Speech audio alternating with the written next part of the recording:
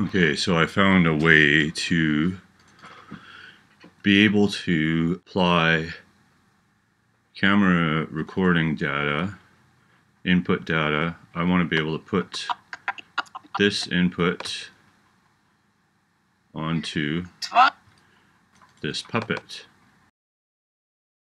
So I figure there should just be able to copy and paste, but that doesn't seem to work. So let's first save your project as. So I'm going to increment it to number 3, hit save. Then what I'm going to do is rename my puppet here. So I put it to Goldilocks swap.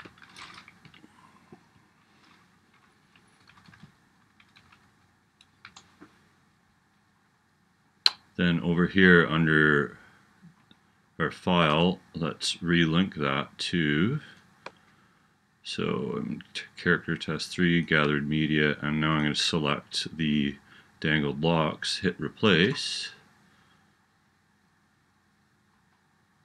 Now let's go back to our scene.